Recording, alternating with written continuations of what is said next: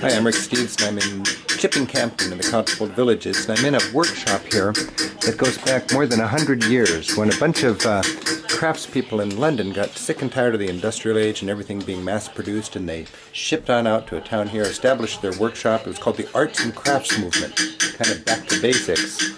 And there still is one silver shop going on, and this is Julian.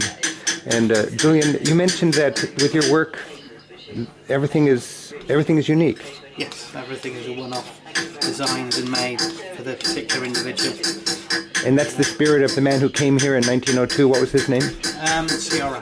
Ashby. Charles Robert Ashby. And this really is what the arts and crafts movement is about. It's a reaction against the, everything in a box, everything cookie cutter. This is a place where your art has a soul.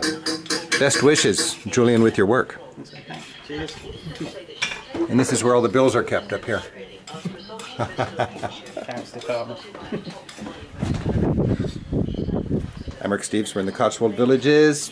You can go hiking, but you can also learn a little bit about the arts and crafts movement.